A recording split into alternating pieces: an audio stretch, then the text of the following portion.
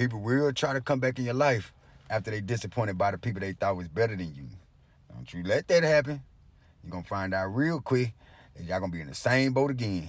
Because they thought the grass was greener on the other side. They found out real quick it was stickerbugs and snakes over there. Now they want to come back over here all in my face again. Nah, man. You got to have structure. You got to have boundaries. Can't nobody just come back and forth out of your world. It doesn't work that way. Yeah, make sure you set your boundaries and be firm about it. I guarantee you. People think they can just play with people like that. They want to sit there and just, oh, I want to go have sex with this person. Then, okay, I'm tired of having sex with this person. I want to just come back over here where my love is at. No, man, you can't be going back and forth with folks like that, man. Nah. People have to be strong enough within themselves to know, like, hey, man, ain't no takebacks. Once you left, you gone. You know what I mean? No, for real, I don't care how much you love a person. Why? Because they're going to do you like that again. And again, especially if you keep allowing it.